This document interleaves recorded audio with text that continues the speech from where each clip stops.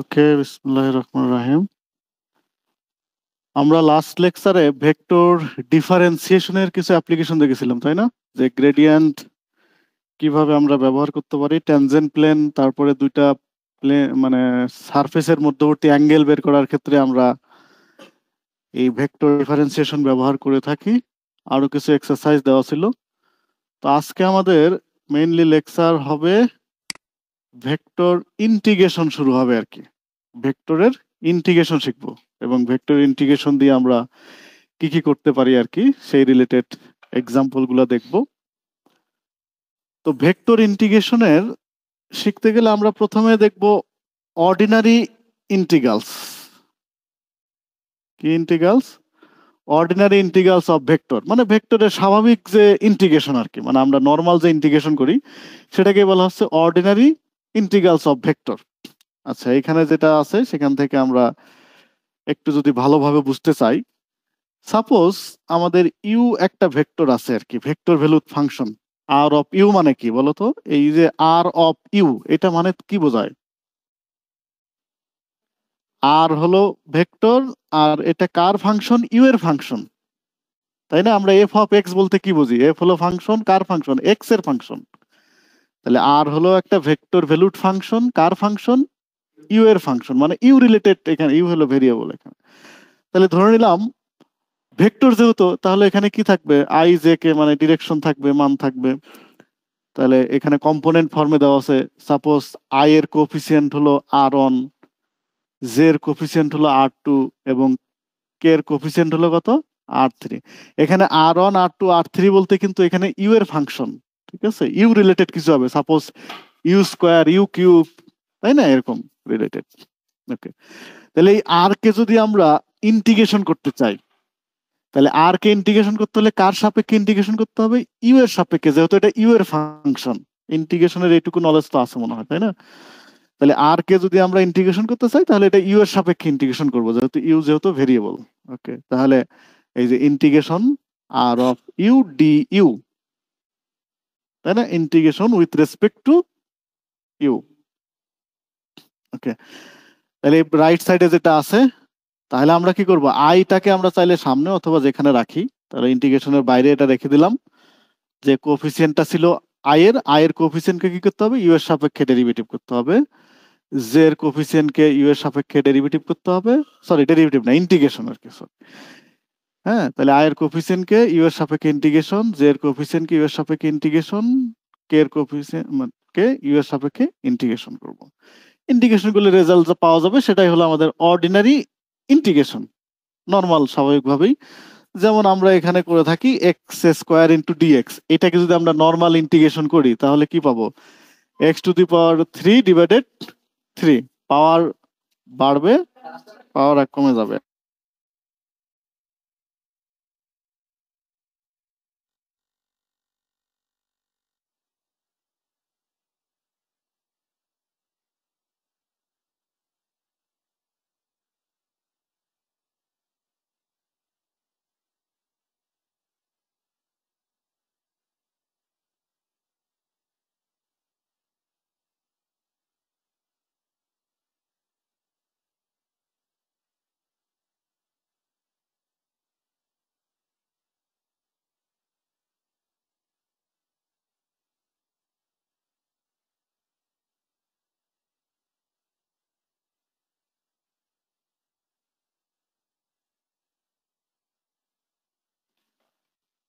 আচ্ছা, তাহলে আমরা যদি এক্স স্কোয়ার কে ইন্টিগ্রেশন করি তাহলে কি পাবো? এক্স কিউব বাই 3, মানে পাওয়ার এক বেড়ে যাবে, তারপরে বেড়ে যে পাওয়ারটা হলো সেটা দ্বারা ভাগ হবে, into plus C, constant C amount দিতে হবে। এটা হলো নর্মাল, এটা হলো ইনডিফাইনিট ইন্টিগ্রাল, মানে অনির্দিষ্ট জগৎ, তাই না?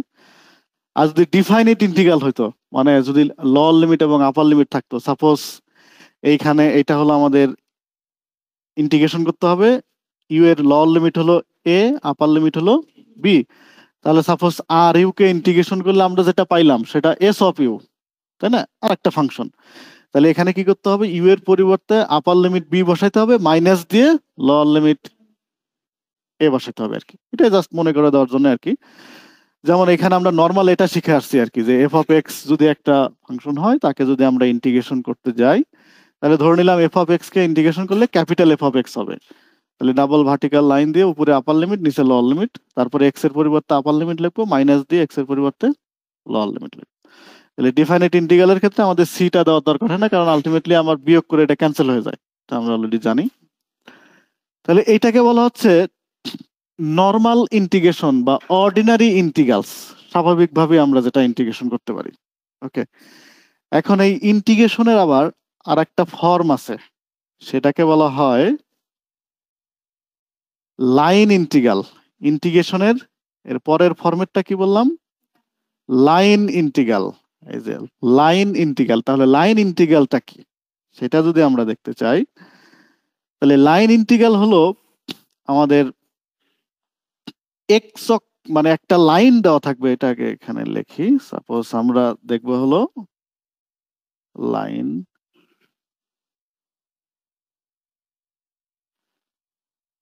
Line integrals.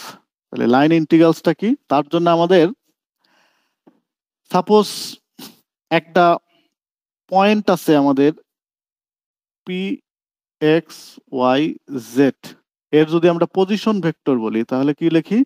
আর লিখি না? আর আর ইকুয়াল কি হবে? হ্যাঁ, x I plus Y J plus Z কে, তাই না? তাহলে এখান থেকে আমাদের ডি আর, তো আমরা কি লিখি? D x I plus D Y J plus D Z কে। তাহলে পি যদি যে কোনো একটা পয়েন্ট হয় একটা সারফেসে বা পার্টিকুলার যে কোনো জায়গায় আছে, যেটা নিয়ে কনসিডার করতেছি, বা কার্ভের উপরে যে কোনো একটা পয়েন্ট, ওকে, তাহলে পয়েন্টের পজিশন ভেক্টর আমরা কিভাবে লিখি? আর equal x I plus Y J plus Z কে। ওকে, ডান।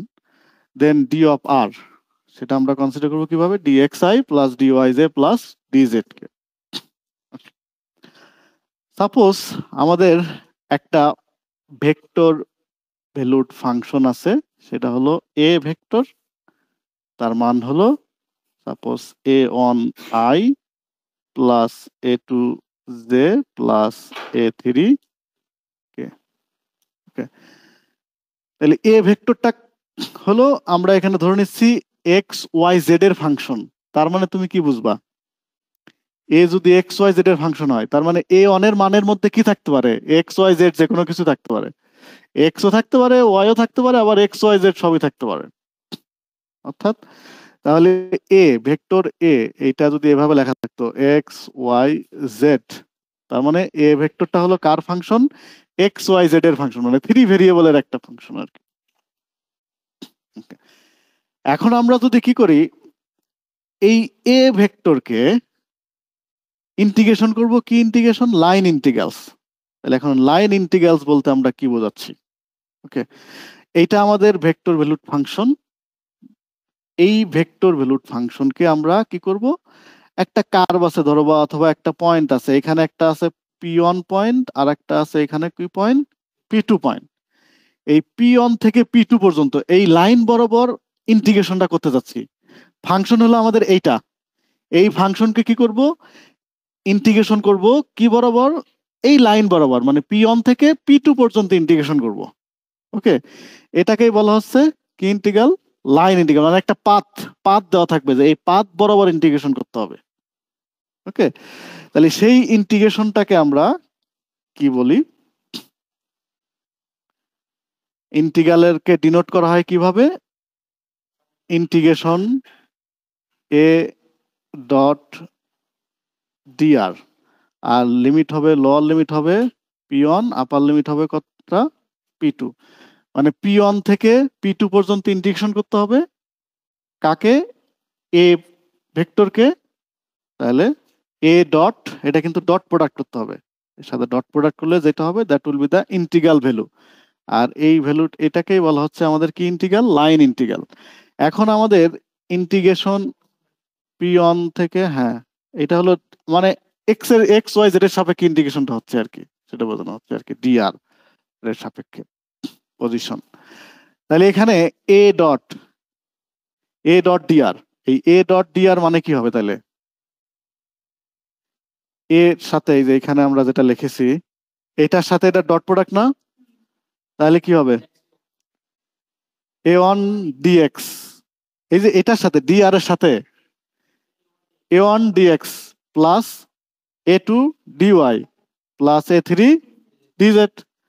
তাহলে আমরা এখানে এই a ডট dr এটা সমান লিখতে পারবো a1 dx plus a2 dy plus a3 dz, এই টোটালটার ইন্টিগ্রেশন।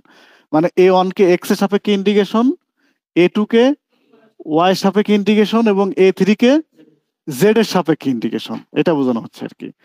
করে লিমিটটা কোথায় হবে p1 থেকে p2 পর্যন্ত।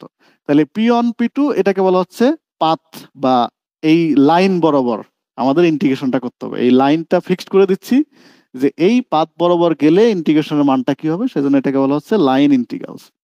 ওকে, এখন এই পাথটা লাইনও হইতে পারে, অন্য কোনো কিছু হইতে পারে। দেখো এখানে আমরা আর একটু যদি ভেঙে বুঝতে চাই যে এ আর হলো ভেক্টর, পজিশন ভেক্টর যে কোনো পয়েন্টের, ডিআর হলো ডিএক্সআই প্লাস ডিওয়াইজে প্লাস ডিজেড কে। ওকে, দেন এ হলো আমাদের একটা ভেক্টর ভ্যালুড ফাংশন, সেটা হলো a1i plus a2j plus a3k। ওকে, মান দেওয়া আছে। এখন আমরা কি করব, এই যে p1 থেকে p2 পর্যন্ত এই লাইন বরাবর কি করব, বা এই কার্ভ বরাবর বা এই পাথ বরাবর এই ফাংশনকে ইন্টিগ্রেশন করব।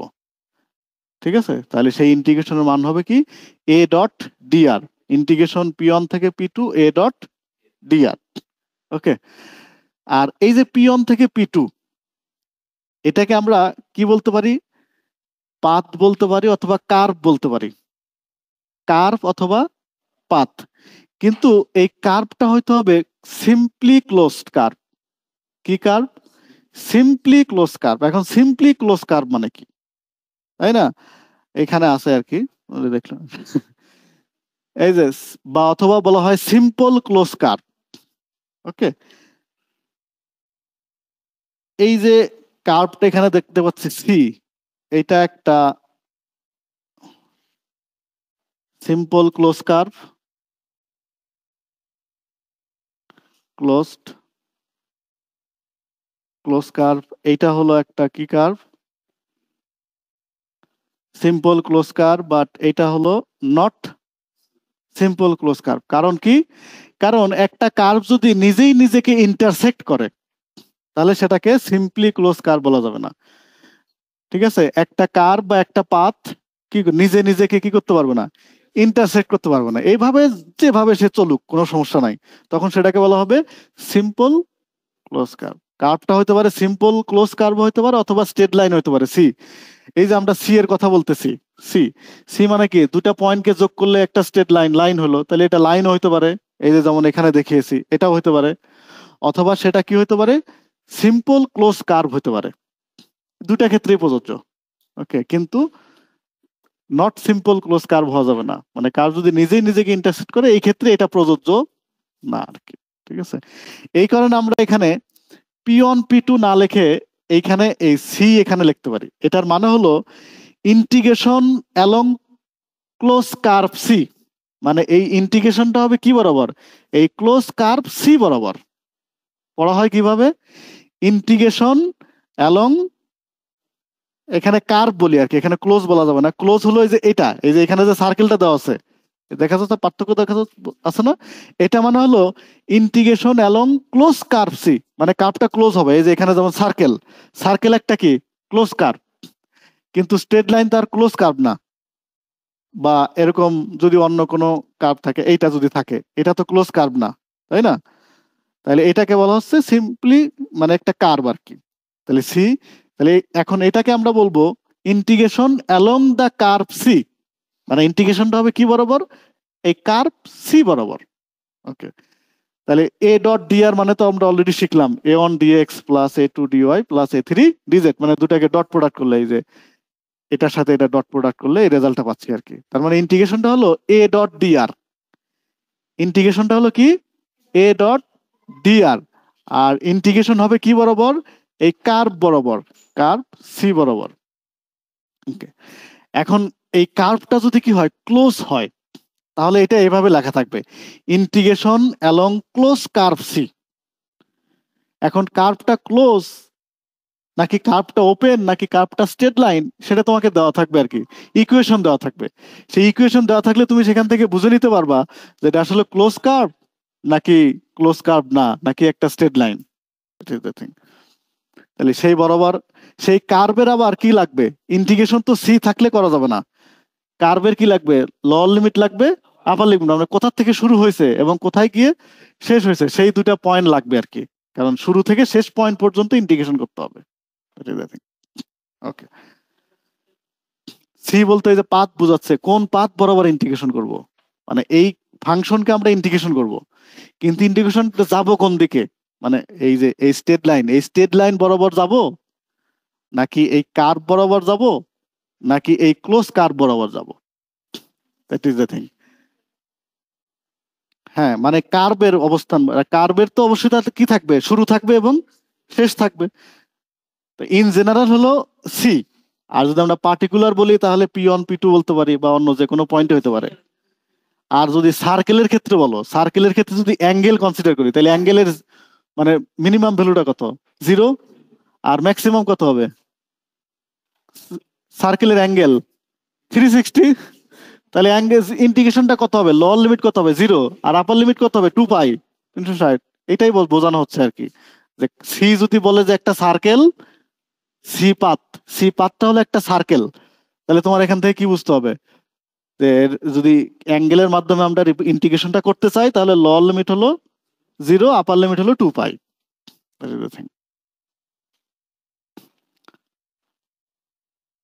ওকে, আচ্ছা, এটা করলে কি হবে, ধরো আমাদের একটা পার্টিকেল এইখানে আছে, ঠিক আছে, এইখান থেকে শুরু হয়েছে আর কি, শুরু হয়ে সেটাকে এই কার্ভ বরাবর ঘুরে, এই কার্ভ বরাবর ঘুরে এই পর্যন্ত নিয়ে আসলাম একটা ফোর্স দ্বারা আর কি। তাহলে এটা কিছু কাজ হয়েছে না, সেই কাজের পরিমাণ কত। আমরা যদি নর্মাল কাজ বের করতাম তাহলে তো ঘুরে আবার সেখানেই হচ্ছে, ডিস্টেন্স মুভ তো হয় নাই, তাহলে কিন্তু নর্মালি কাজের পরিমাণ বের হতো না। কিন্তু তাহলে কি করতে হবে, ইন্টিগ্রেশন করে কাজের পরিমাণ বের করতে হবে। এই যে লাইন ইন্টিগ্রাল যদি করি A.dr ইন্টিগ্রেশন করি তাহলে এখান থেকে কাজের পরিমাণ বের হবে। তাহলে এই লাইন ইন্টিগ্রাল করলে আমরা অ্যাকচুয়ালি এখানে দেখো, if A is the force F on a particle moving along C, মানে এই যে এ ফাংশনটা বললাম না, এটা যদি ফোর্সের একটা ফাংশন হয়, বলের একটা ফাংশন হয়, সেই ফোর্সটা যদি একটা পার্টিকেলকে কি করে এই সি কার্ভ বরাবর টেনে নিয়ে যায় বা নিয়ে যেতে থাকে, তাহলে যে কাজের পরিমাণ হবে সেটা হবে হলো A.dr। ইন্টিগ্রেশন করতে হবে কোথা থেকে, এই সি কার্ভ বরাবর ইন্টিগ্রেশন করতে হবে, তার মানে সি কার্ভের লর ভ্যালু এবং আপার ভ্যালু, মানে সি কার্ভের কোথা থেকে কত পর্যন্ত নিয়ে গেছি সেই মানটা লাগবে। টোটালটা করলে যেটা পাবো that will be the work done by force F. ওকে, এখন আমাদের অ্যারোডাইনামিক্স এবং ফ্লুইড মেকানিক্স, এটা হলো ফিজিক্সের ক্ষেত্রে আর কি, ফ্লুইড ডাইনামিক্স বা ফ্লুইড মেকানিক্স নিয়ে যেখানে কাজ করে, সেখানে হলো এটাকে বলা হয় ইস integral is called circular of A along C. এই সি কার্ভ বরাবর যে সার্কুলারটা হচ্ছে আর কি, কোনো পার্টিকেল বা কোনো কিছুর যে বস্তু, সেই সার্কুলারের অ্যামাউন্টটা বের করা যাবে কি দ্বারা, A.dr। এই ইন্টিগ্রেশন করলে, যে লাইন ইন্টিগ্রাল করলে যেটা পাওয়া যাবে সেটার value. Where A is represented the velocity of a fluid, তাহলে এ ফাংশনটা তখন কি হবে, ফ্লুইডের ভেলোসিটি হবে। ফ্লুইড মানে তরল পদার্থ, পানি হইতে পারে, গ্যাস হইতে পারে, যে কোনো কিছু হইতে পারে আর কি, ঠিক আছে।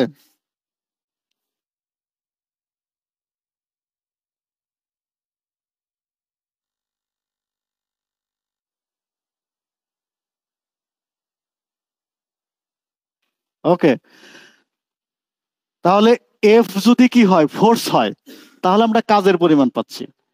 আর এফ যদি বা এ ভেক্টর যদি কি হয়, ফ্লুইডের ভেলোসিটি হয়, তাহলে আমরা সার্কুলেশনটা পাচ্ছি, ওই মানে এই কার্ভ বরাবর যে সার্কুলেশনটা হচ্ছে সেটা পাচ্ছি আর কি। ওকে, তাহলে এটাই হলো আমাদের লাইন ইন্টিগ্রালের মেইন বৈশিষ্ট্য। তাহলে এফ যদি ফোর্স হয় তাহলে কাজের পরিমাণ কত হবে, F. dr, এই লাইন ইন্টিগ্রাল করলে যেটা হবে that will be the work. এখন এই যে কার্ভের লোয়ার লিমিট লাগবে এবং আপার লিমিট লাগবে।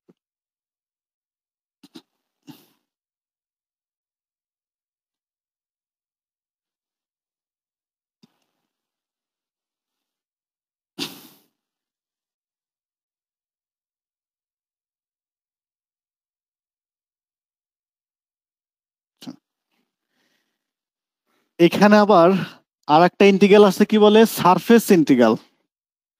কি ইন্টিগ্রাল? সারফেস।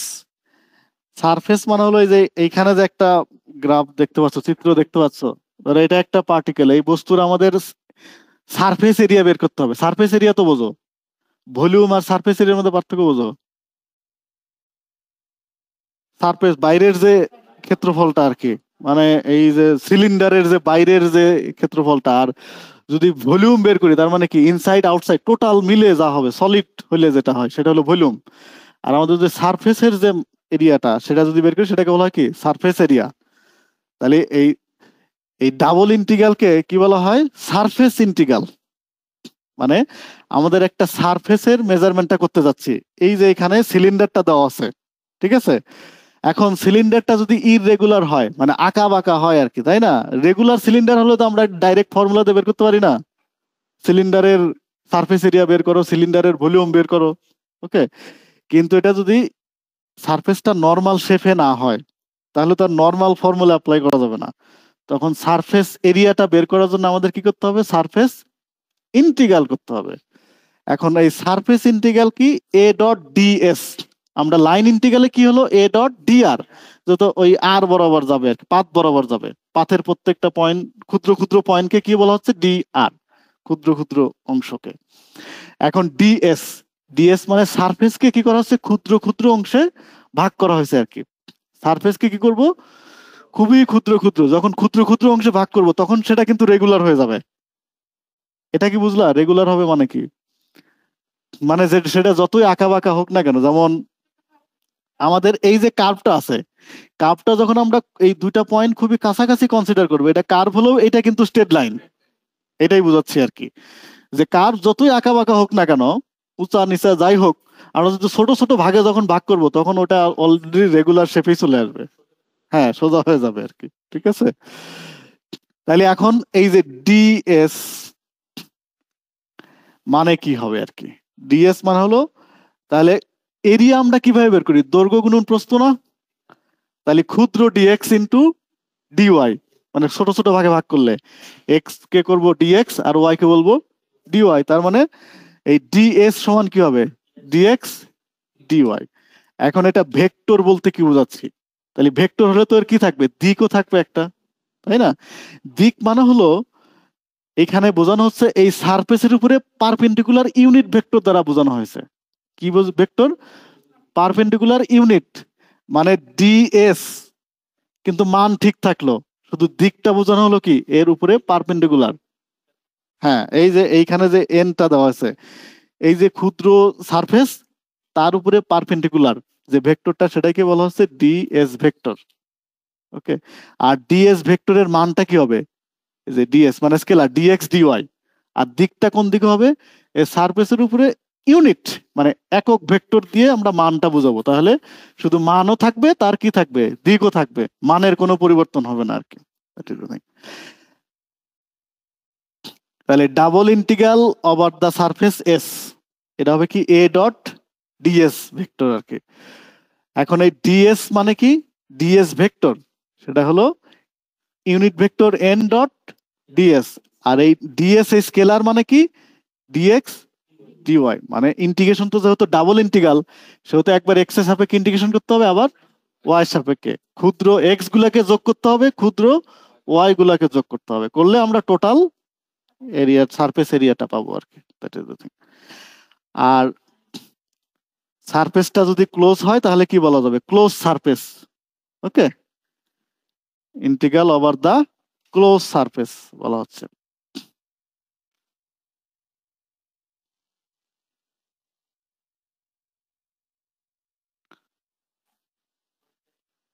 হুম।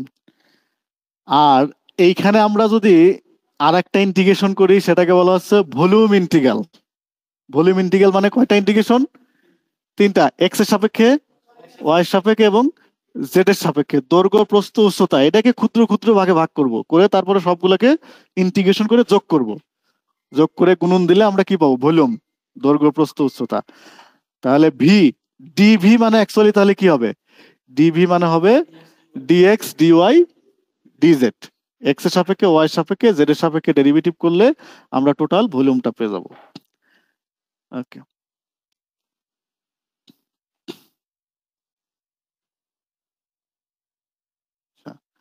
আজকে আমরা মানে অর্ডিনারি যে ইন্টিগ্রেশন আছে, নর্মাল যে ইন্টিগ্রেশন, তার কিছু মানে এক্সাম্পল এবং একটা অ্যাপ্লিকেশন আছে, সেটা দেখবো আর কি। তাহলে নর্মাল ইন্টিগ্রেশন মানে কি? আমরা এই যে এটা শিখে আসছি না, যে আর অফ ইউ, যদি ইউ এর একটা ভেক্টর ভ্যালুড ফাংশন হয়, তাকে নর্মাল ইন্টিগ্রেশন করলে আমরা আলাদা আলাদা ইন্টিগ্রেশন করে আপার লিমিট লোয়ার লিমিট বসিয়ে মানটা পেয়ে যেতে পারি আর কি। ওকে, আর এইখানে আমাদের একটাই ফর্মুলা ব্যবহার হবে, x to the power N formula, মনে আছে? X to the power N K integration করলে কি পাওয়া যায়? X to the power N plus one divided N plus one. হ্যাঁ, আর ওয়ান কে ইন্টিগ্রেশন করলে কি পাওয়া যায়?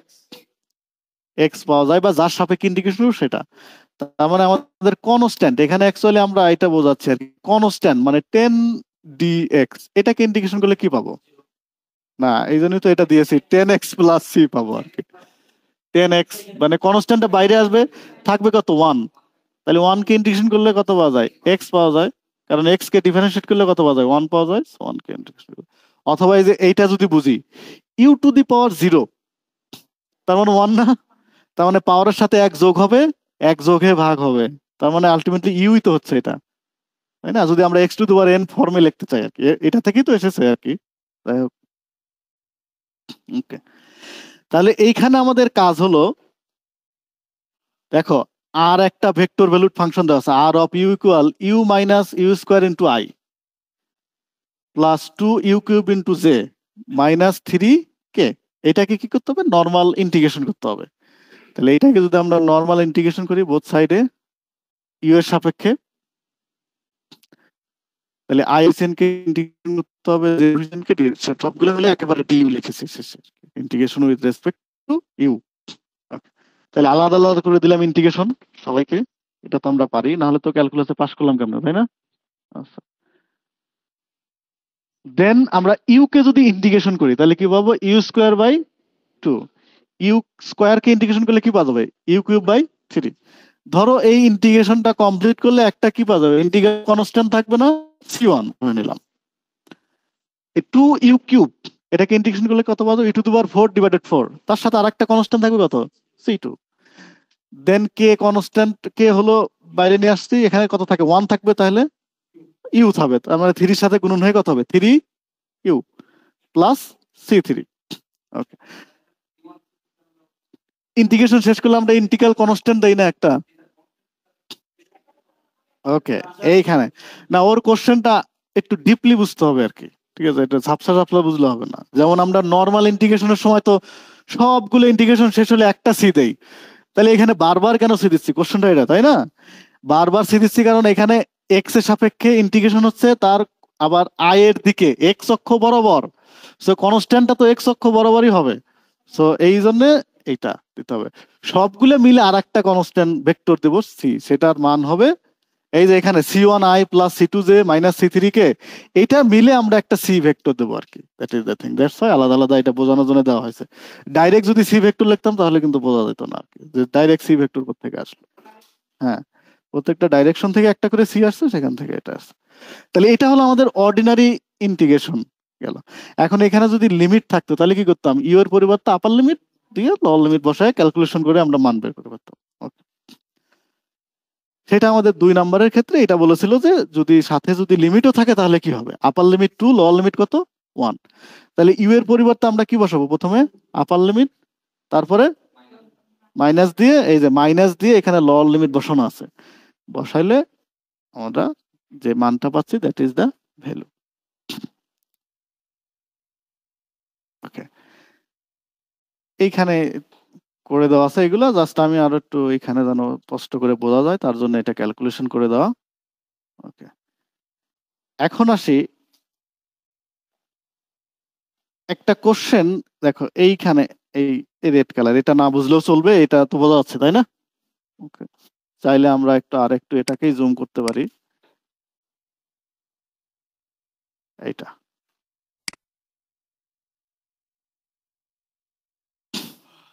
ওকে, কোশ্চেনটা দেখো, একটা বস্তু আছে বা পার্টিকেল, আমরা ইংলিশে বলি কি পার্টিকেল, মানে যে কোনো একটা পার্টিকেল বা বস্তু, তার যে মুভমেন্ট আছে, মুভমেন্টের কিন্তু একটা ইকুয়েশন থেকেই আসে আর কি, তাই না? এমনি সে র্যান্ডমলি চলতেছে, কিন্তু তার একটা পাথের যে একটা মুভমেন্টের যে একটা ইকুয়েশন সেটা পাওয়া যায়। সেই মুভমেন্টের ইকুয়েশন, ধরো অ্যাক্সেলারেশন, তার যে ত্বরণ, অ্যাক্সেলারেশন যেভাবে হয় তার একটা ফাংশন দেওয়া আছে, অ্যাক্সেলারেশনের মান দেওয়া আছে।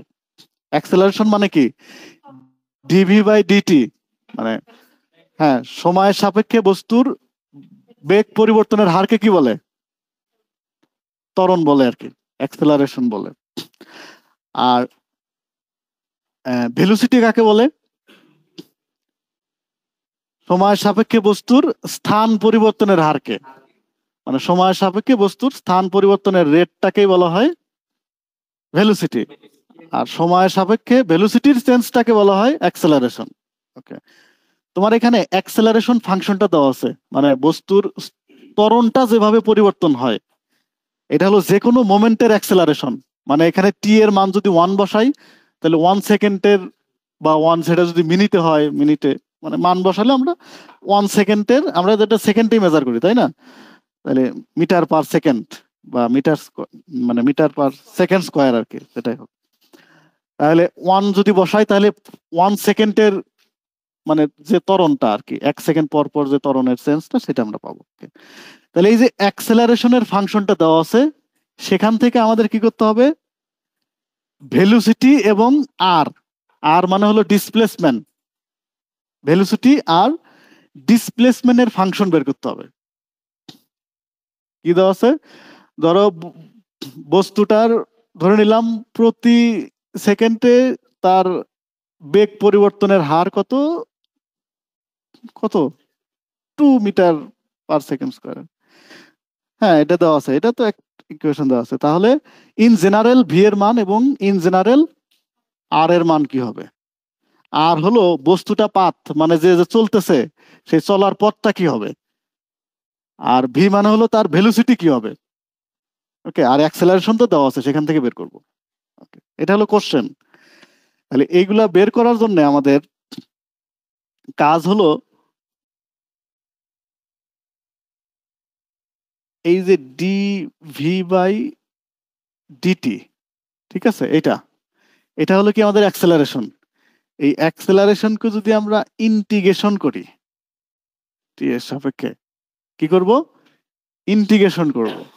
ইন্টিগ্রেশন করলে এই ডেরিভেটিভ আর এক্স, এই আরেকটা সংজ্ঞা তোমাদের জানা আছে কিনা, ইন্টিগ্রেশনকে বলা হয় অ্যান্টি ডেরিভেটিভ, একটা আর একটার উল্টা আর কি, তাই না? তার মানে ইন্টিগ্রেশন মানে কি লিখতে পারি, 1/d, অথবা ডি মানে হলো 1/ইন্টিগ্রেশন, তাই না? তাহলে ইন্টিগ্রেশন এবং ডিফারেন্সিয়েশন একটা আর একটার সাথে ক্যান্সেল হয়ে যাবে আর কি। এটাকে ইন্টিগ্রেশন করলে, আচ্ছা এটা না লিখলে চলবে, এটাকে ইন্টিগ্রেশন করলে আমরা আলটিমেটলি কি পাবো, ভেলোসিটি পাবো। তাহলে অ্যাক্সেলারেশন থেকে ভেলোসিটি পাওয়ার উপায় কি, ইন্টিগ্রেশন করে দিলে ভেলোসিটি পেয়ে যাবো। আর ভেলোসিটি মানে কি, ডি আর বাই ডিটি, এখানে ডিসপ্লেসমেন্ট হলো আর, আর মানে হলো ডিসপ্লেসমেন্ট আর কি, ঠিক আছে? হ্যাঁ, তার মানে এটাকে আবারও ইন্টিগ্রেশন করতে হবে। তাহলে ভেলোসিটিকে যদি আমরা কি করি, ভেলোসিটিকে যদি ইন্টিগ্রেশন করি, তাহলে কি পেয়ে যাবো, আর এর মান পাবো আর কি। এই তাহলে 2বার ইন্টিগ্রেশন করলে আমরা পেয়ে যাবো আর কি অর্ডিনারি। এটা হলো অর্ডিনারি ইন্টিগ্রেশনের অ্যাপ্লিকেশন, যে অর্ডিনারি ইন্টিগ্রাল করে আমরা অ্যাক্সেলারেশন থেকে ভেলোসিটি, ভেলোসিটি থেকে ডিসপ্লেসমেন্ট বের করতে পারি। আমাদের সিমিলারলি উল্টা যদি কাজ করি, তোমার ডিসপ্লেসমেন্টটা দেওয়া আছে, সেখান থেকে ভেলোসিটি বের করলে কি করতে হবে, তাহলে ডেরিভেটিভ করতে হবে। ভেলোসিটিকে ডেরিভেটিভ করলে কি পাবো, অ্যাক্সেলারেশন পাবো। আচ্ছা, তাহলে আমাদের যেটা দেওয়া আছে, DV by DT equal 12 cos 2t into I minus 8 sin twice t into j plus 16t into k. এটা হলো কার মান? অ্যাক্সেলারেশন ফাংশন আর কি। এখান থেকে ভেলোসিটি ফাংশন বের করতে হবে, তারপরে ডিসপ্লেসমেন্ট ফাংশন বের করতে হবে। তার মানে কি করতে হবে? আমরা কি করলাম, ডিভিউ কে লেফট সাইডে রাখলাম আর ডিটি কে রাইট সাইডে সবার সাথে গুণন করে দিলাম, দিয়ে আমরা কি করব, বোথ সাইডে ইন্টিগ্রেশন করব। এই যে সবাই বোথ সাইডে কি করলাম, ইন্টিগ্রেশন। তাহলে কি বললাম এতক্ষণে, ডিফারেন্সিয়েশন এবং ইন্টিগ্রেশন কি হয়ে যাবে, ক্যান্সেল হয়ে যাবে। তার মানে এটা আমরা কি লিখতে পারবো, ভি ইকুয়াল দিস, রাইট সাইডে যেটা আছে সেটাই হলো কার মান, ভি এর মান। কস কে ইন্টিগ্রেশন করলে কি পাওয়া যায়, সাইন। আর সহগ দ্বারা কি করতে হবে, ভাগ করতে হবে, এটা তো মনে আছে।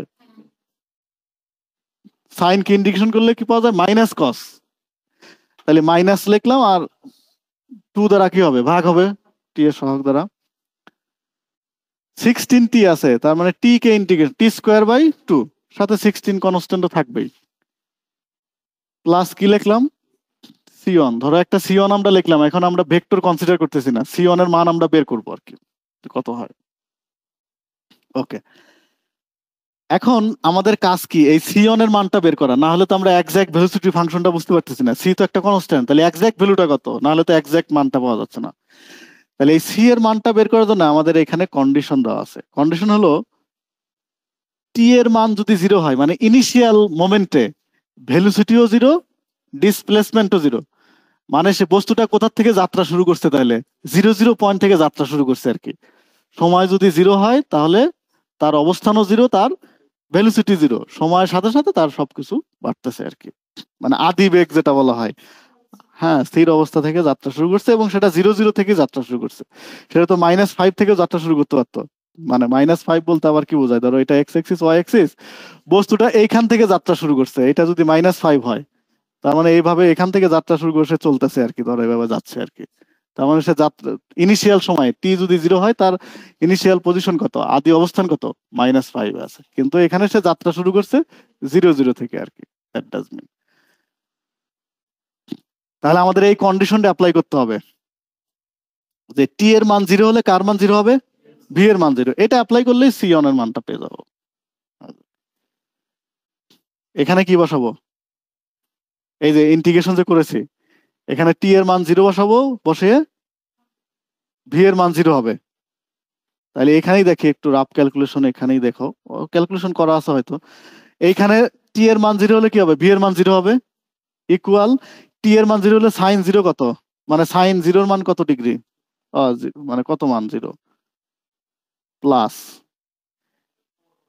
এখানে কস 0 এর মান কত, 1, 1/2, আর এটা মানে তাহলে কত হচ্ছে, 4 ইন্টু জে, প্লাস টি এর মান যদি 0 হয় তাহলে এটার মান কত হয়ে যাবে, 0 প্লাস সি1। তার মানে এখান থেকে আমরা পাচ্ছি কত, সি1 ইকুয়াল -4 জে। তাহলে এই সি1টা কোথায় বসা দিতে হবে, এখানে। এখানে দিলে এক্সাক্ট ভেলোসিটি ফাংশনটা পাওয়া যাবে, এই যে যেখানে সি এর মান যেখানে ধরেছিলাম এটা, তাহলে এক্সাক্ট ভেলোসিটি ফাংশনটা পাওয়া যাবে এখান থেকে। আচ্ছা, এখানে দেখি সলভ করে দেওয়া আছে মনে হয়, এখানে এই যে মান বসা দিলাম, এই যে সুন্দর করে সলভ করে দেওয়া আছে, শুধু বুঝলেই হবে।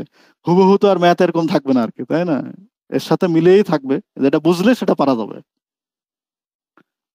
তাহলে এখানে 0 বসালাম, 0 হয়েছে, সি এর মান -4 জে, তাহলে সি এর মানটা এখানে বসাবো, এই যে -4, এখানে সি এর মান বসিয়েছি। তাহলে এখানে জে আলাগুলোকে একসাথে লিখতে যাচ্ছি আর কি, দুইটা জে তো আলাদা আলাদা রাখার কোনো দরকার নাই। তাহলে এখানে আই একটা আছে, থাক, জে কমন নেবো, এখানে একটা জে আছে, এখানে জে আছে, তার মানে কত হবে, তাহলে 4 cos twice t minus 4 into j plus 8t square into k. তাহলে এটা হলো ভেলোসিটি ফাংশন। ভেলোসিটি ফাংশন থেকে আমরা কি করব, ডিসপ্লেসমেন্ট বের করতে যাচ্ছি। তাহলে আমরা এটা, এই যে ভি সমান কি জানি, DR by DT, DT K right সাইডে নিয়ে গেলাম, এই যে এখানে, তাহলে DR by DT equal this, তাহলে ডিআর ইকুয়াল রাইট সাইডে ডিটি নিয়ে গেলাম, বোথ সাইডে কি করব, ইন্টিগ্রেশন। তাহলে integration with respect to T, integration এবং ডিফারেন্সিয়েশন ক্যান্সেল, থাকে কত, আর দেন এই সাইন কে ইন্টিগ্রেশন করলে কি পাওয়া যায়, মাইনাস কস, কস কে ইন্টিগ্রেশন করলে সাইন, আর টি 4 কে ইন্টিগ্রেশন করলে কত পাওয়া যাবে, টি পাওয়া যাবে, যেহেতু 4t পাওয়া যাবে, মানে কনস্ট্যান্টের বাইরে আসলো 1 থাকে, 1 কে টি, আর 8t স্কোয়ার, তাহলে কি হয়ে যাবে, টি কিউব বাই 3, আর 8 তো কনস্ট্যান্ট, সাথে থাকবে প্লাস C2।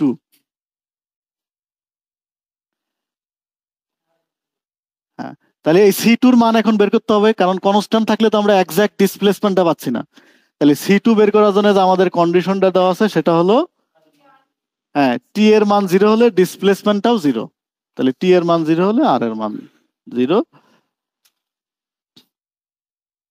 তাহলে আর equal this, so when T equal 0 then R equal 0। তো এখানে বসায় দিলে আমরা সি এর মান পাচ্ছি কত, 3i। তো 3i-টা আমরা এখানে বসায় দিয়ে ক্যালকুলেশন করলে এই যে আই এর মান 3i, C2-র মান, আই আলাগুলো একসাথে লিখলে দ্যাট ইজ দ্য ডিসপ্লেসমেন্ট। ওকে, তাহলে এটা হলো আমাদের নর্মাল ইন্টিগ্রেশন, মানে অ্যাক্সেলারেশন দেওয়া থাকলে ভেলোসিটি, ভেলোসিটি দেওয়া থাকলে ডিসপ্লেসমেন্ট, এভাবে ইন্টিগ্রেশন করে আমরা বের করতে পারি। সিমিলারলি আমরা তাহলে বললাম না লাইন ইন্টিগ্রেশন করলে কি পাওয়া যায়, তাহলে এটা নেক্সট ক্লাসের জন্য রাখি। আমরা লাইন ইন্টিগ্রাল করে কি কি করতে পারি বা কি কি বের করা যায় সেই রিলেটেড এক্সাম্পলটা